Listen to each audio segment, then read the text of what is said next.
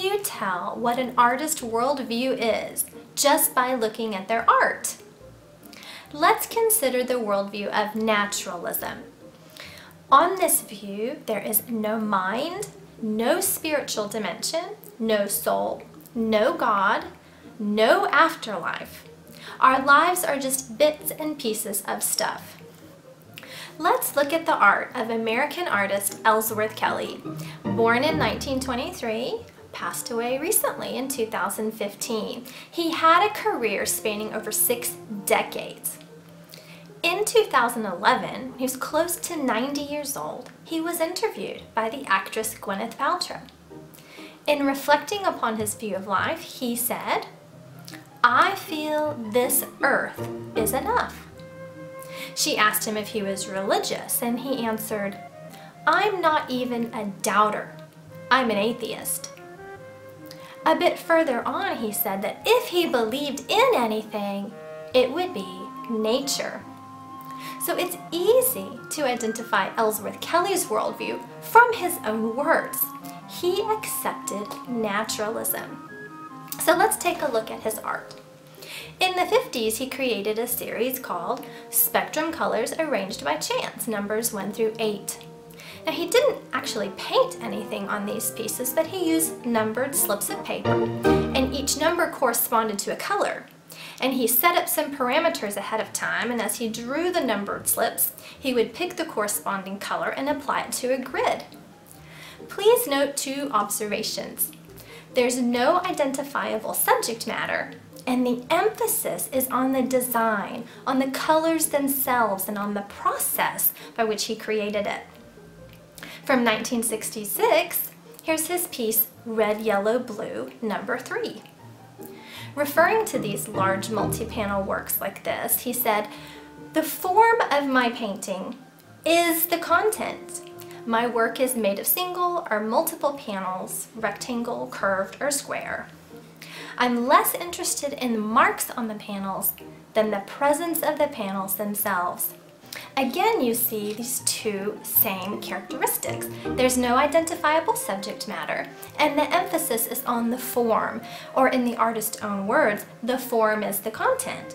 In other words, what you see is what you get. There's nothing deeper to dig for. The existence of the color itself is the meaning. Here's a piece from his Chatham series, which is an upside-down L shape composed of 2 canvases attached to one another. This is a Chatham 3 Black Blue from 1971. Again, no recognizable subject matter, and the emphasis is on the design elements and color. Here's a shaped panel piece called Green Panel from 1980. And another shaped panel called Red Panel from 1982. And here's one more recently from 2009 called Blue Curves. From 1986, here's 3 panels, orange, dark gray, and green. This installation actually spans 34 feet of wall space. But as large as this piece is, and as large as the panels are, it still offers no identifiable subject matter, and the emphasis is on color and form. From the 90s, here's Orange Relief with Green from 1991. Now this one's got 2 panels, one panel on top of another. But 2 panels doesn't give us anything more to see because there's still no identifiable subject matter, and the emphasis is still on the design elements, again, color and the form. Why do we see this pattern? If there was to be identifiable subject matter and the emphasis was to be on something other than the design, then that would lead us to assign meaning to the piece. And remember, in naturalism, our lives are only bits of stuff. It's a matter-only view of life. Only matter exists. Michael Govan, director of the Los Angeles County Museum of Art, said of Kelly, "No other artist has pursued color and form as relentlessly and purely as Ellsworth Kelly." And I agree. His art is the most consistent visual representation of naturalism I've ever seen. Every piece is preaching a message that matter is all there is.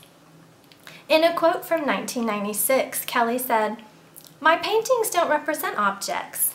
They are objects themselves and fragmented perceptions of things. In his own words, Ellsworth Kelly had said, "This earth is enough." And the question is it enough for you? There's one final piece of Ellsworth Kelly's art that's being created right now. I took a photo last week of the construction site where this chapel he designed is being built on the University of Texas campus. Now this is really interesting. Why would an atheist design a chapel? We'll take a look at Ellsworth Kelly's Austin next time.